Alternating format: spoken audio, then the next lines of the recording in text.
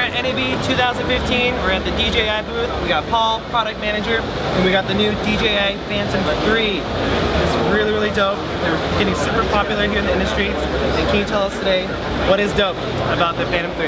It has basically everything that the Phantom 2 had, but improved. Everything is improved on it. From the 4K camera, it's stabilized with the 3 motors, to the vision positioning system for hovering indoors when you don't have GPS. Similar to the Inspire, yeah? Similar to the Inspire, yes. It runs on a 4-cell, it's a 3-cell now, battery, providing more power. The ESCs and the motor's propulsion system is much better. Oh wow! It actually has braking, active braking during flight. Cool. You're getting about 23 minutes, over 23 minutes of flight time. Per battery. Per battery, yeah, per battery. And the really cool feature is for long distance HD live view. We're getting over 1.25 miles. Wow. So this is integrated with LightBridge.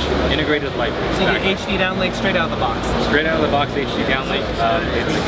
Straight out of the box, you get everything. Everything. You basically, take it out of the box, charge the battery, hook up your iPad or tablet, and then start flying. Yeah, tell us about the remote. What's different about this one compared to the previous? So the remote, different from what the Phantom 2 had. This is a much more complex remote. Yes. Complex in that it has many more features.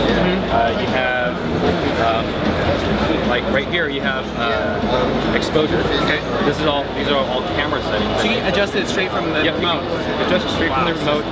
The idea was to leave your hands on the remote while flying, so you can start, stop, record. You can tilt the gimbal. You can press this button for shutter. Photos.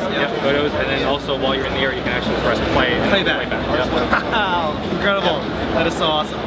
And what's the price point on this copter here? So, like I said at the very beginning, I said there is 2 versions. Okay. We have the Phantom 3 Professional and the Phantom 3 Advanced. And what are the differences? The difference is that the professional version shoots in 4K 30 frames. Okay.